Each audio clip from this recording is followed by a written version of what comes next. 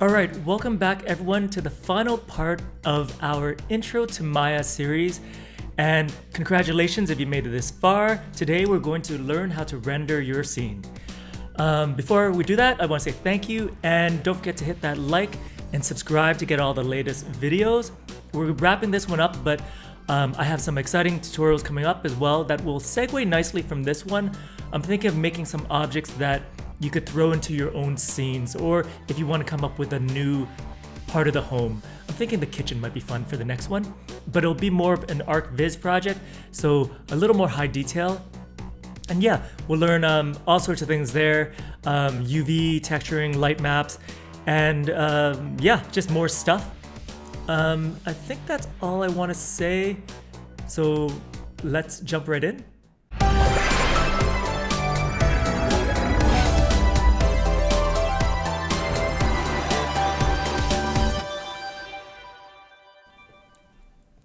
Alright, let's learn how we can render out this scene. So to render, we'll need to open up the render view. Before we start though, I'll let you know the reason why the scene looks a little bit different is that I'm using the Arnold shaders, so the Arnold standard surface that we used in the last episode. So the colors will come out a little more dull in the viewport. Alright, to get to the Arnold render view, we can go up to the Arnold tab, or we can go to the Arnold shelf. And it's right here. I'm going to click on that, and here's our render view. And if I press this play button now to make a render, nothing will actually happen, and that's because there's no lights in the scene. So on our shading panel, there's a light icon right here. If I click that, everything will turn black because nothing is lit. So let's put a light in the scene. First, let's close the Arnold render view for now. And up here on the Create tab, click on that, and right where it says Lights, throw in a directional light. So click on the directional light, it's in the scene, and I'm just going to pull it out so you can see it. And to light the scene, you'll have to rotate the light because moving it won't actually do anything. So I'm going to rotate a little bit. And on the attribute editor, I'm going to up the intensity a little bit as well. So now we can see our scene. All right, I'm going to close the attribute editor again. Actually, I'm going to raise it up a little more. Now I'm going to close it. And rather than opening up this render view again, I have a workspace where I have it pinned to the left. I'm going to open that up. All right. That way you guys can see it a little bit easier. And if you press F, you can frame it on it. So that's what I just did. And now let's make a render. So click the play button. And there you go. Right now it's using the CPU to render, and it's using that directional light to render our scene. So it doesn't look too bad. And it's an interactive render. It's called an IPR renderer. And if I were to move this scene, it updates in this view. So that's pretty convenient for us. And yeah, that's basically how you render. You throw in lights. There's other options up here.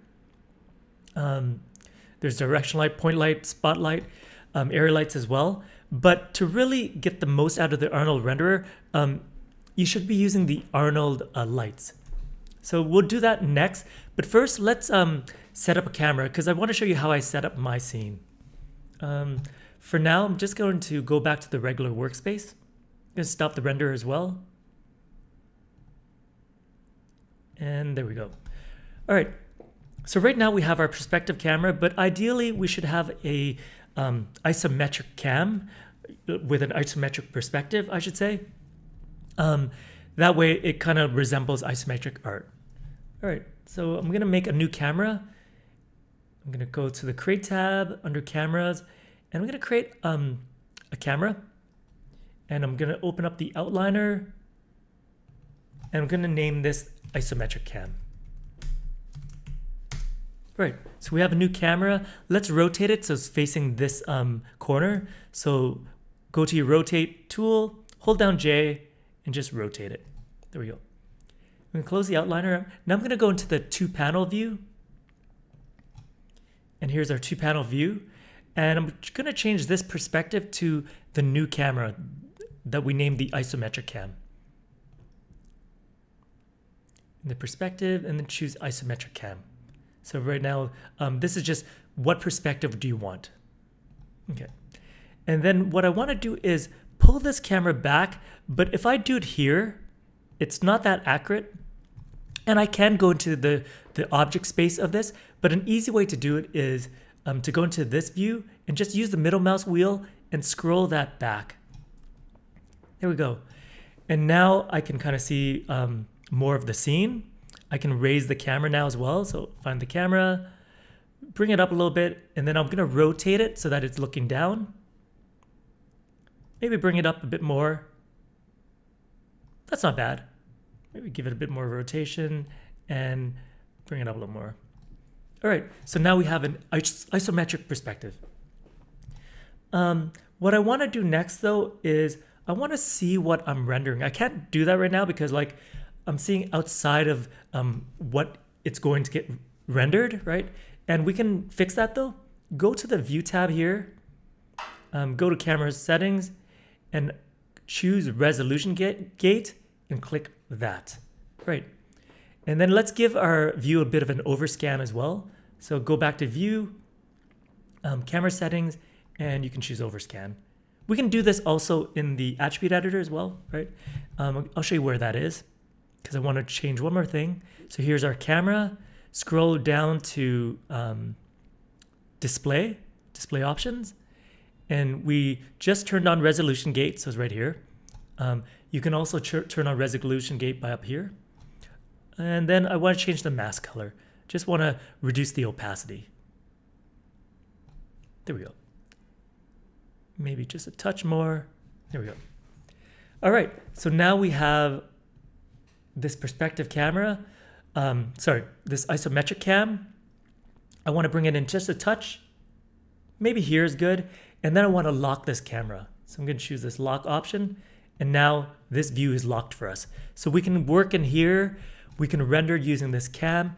And we can move objects, change materials, and it won't change this scene. Okay. Or it won't change it in the render view. Okay, so next, let's press play. And it's still gonna render here for a second, right? Actually, no, it's using our cam, so that's good. Sometimes it becomes a bit finicky. I think it's actually using the perspective cam. Yeah, it's still using perspective cam. If you click on here to isometric cam, there we go. Now it's using the isometric cam. And it's doing a pretty good job. It's using the CPU, but if you have a half-decent graphics card, you might want to use the GPU renderer. We're gonna go in there and take a look at it because there's some settings I want to change. Okay, so let's go in there first. Up here is the settings for the renderer, and you can click on that. And I want to keep this fairly simple, so I'll just show you a couple things. Down here, we want to change the renderable camera to our render cam, so the isometric cam. And here you can change the resolution. We'll leave it here for now so it renders a bit faster. Under Arnold Renderer, there's a bunch of other options, but I don't want to turn this into a whole like lightings and rendering tutorial. It'll be just too long, but for now, we'll turn on adaptive sampling. And then under system, I want to change my render device to GPU. And for under AOVs, I want to turn on the denoiser as well. So click on Denoise Beauty AOV. And that's all we need for this, I think for now, and we can close this. All right. So now if we click render, it's going to use the GPU. And the direction light is pretty good, but I'll show you how I rendered my scene. I'm not going to use the direction light. I'm actually going to delete it. And I'm going to use one of the Arnold lights. So over at the Arnold shelf, you'll see this sky dome light. It's this first globe here, globe icon. Click on that and you'll have the sky dome light. So if we go into the attribute editor, you'll see that we have a new light object. And if we open up the channel box, not the channel box, the outliner, you can see it's here as well. For now, I'll leave these settings as is, but what I'll do is, since I don't need this panel anymore, because this is locked, I'm gonna switch back to the Arnold workspace that I have. There we go. I'm just gonna bring this back a little bit, zoom in, And now let's try a render, right? So let's just hit play, or actually we can just hit this play button here. And once the GPU fires up, it's gonna do a render, and it's gonna look a little bit noisy as this is processing. However, we can turn on this denoiser. So click on that, and that'll clean that up. So you can see that it's lit the scene. It looks better than the directional light, right? It looks almost the same, but we can make it even better by using an HDRI image. So I'm gonna point you out to a website that's very popular to get free HDRIs. So it's this one here. Let me just go back a couple screens. Okay, so it's HDRI Haven. So I don't even know if I said that right. HDRIhaven.com. And here you can find free HDRIs. Click on the HDRIs here. And the one I'm using is under the Urban tab. And I'm using Suburban Parking Area. So if you click on that, you have the option to just download these EXR images, and they're high dynamic range images that are we can use to render our scene. I grabbed the 4K one, but you can grab which one you like. Just know that the higher it is, the slower it'll take. Okay, I'm just gonna close this off. And then what you wanna do is put that image in your source images folder of your project folder, right? So I'm just gonna show you where that is. So here are the folders that Maya's created for a project, and you'll have a source images folder. So you'll wanna throw it in there. Okay. And then I already have it in there, so I'm just gonna go into the attributes of my Skydome light. So click your Skydome light. And then what you wanna do is just go into this color option here. You'll see this checkered box. Click on that, and then click on File. And then what you wanna do is navigate to the folder, right? Which it should automatically detect. And then choose your image. I'm choosing this Suburban Parking Area 4K. Click Open. And there we go.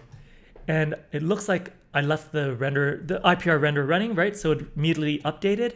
And you can see that it looks quite a bit different now, right? So we have this. And yeah, so it's lit our scene. It's using this backdrop to light it. And you can go into the Skydome light, and you can maybe bring up the exposure a little bit. Maybe I'll crank it up to 2 for now. And then I'll update in here. 2 was way too strong. Let's do 1. Right? And yeah, so that's how you light the scene. It looks already like so much better. You can zoom in. It's in low resolution right now. So for a final render, you'll want to maybe crank that up. And there's a bunch of settings, but we won't get too far into it. But this is just a really fast way to create a render for your scene. I want to show you a couple other things I did with my scene as well. So I'm going to close the attribute editor for now, and I'm actually going to go back to the regular workspace. Regular workspace, there we go. And I'm going to go back to the single panel view. Here we are. And in my scene, I have a ground plane. So I've created this ground plane. It's just a plane with an Arnold material on it. And then I also have a few other lights I added to my scene. I added some area lights, one for the TV, which I have pointing this way. For now, what I'm gonna do is turn off use lights. So just so it's easier to see. And in my light group, I have my own Skydome light with a few settings I've changed. So for now, I'm just gonna disable this one. And I have mine. I have an area light I called the TV light. So I'm just gonna open my channel box because I have them hidden. There we go. So here's the light that I have on the TV. And I'll just show you some of the settings I have for it. For my final render, I'll probably tweak this a bit more, but I'll show you what this render looks like now in a second. Because I've made some changes to the roundness, the softness. I also, I'll probably up the samples a little more for the final render, but for now I'll just leave it. And then we have the ceiling light, which I'm using the color temperature, and then here I've upped the samples a little bit, and the exposure I upped to 6 there. So just give you a reference of what I did. And then finally my sky dome light, I have the exposure at 0.5 there, just a little more than before. I'm using the area light up here just to give it like a sense that there's a light coming from the ceiling of the room, just a little bit extra. And that's pretty much all the lights I have for this, along with that sky dome light that we set up. So now I'll show you what it looks like rendered. So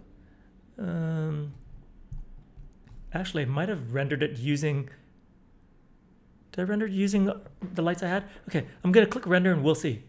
So switching back to the Arnold renderer, and no, this is the image we had before. So I'll show you what it looks like. I'll actually save this image. So if you want to save the image, you can actually go down here to take a snapshot.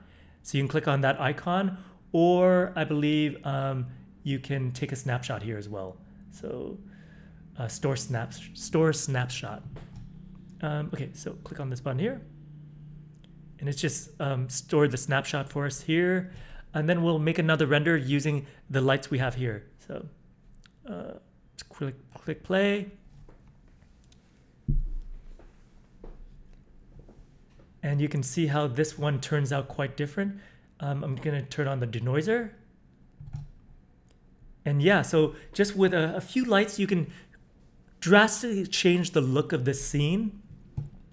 And then what I'll do is, right now it's still working. I wonder if it's using the GPU. I think I have it setting to the GPU.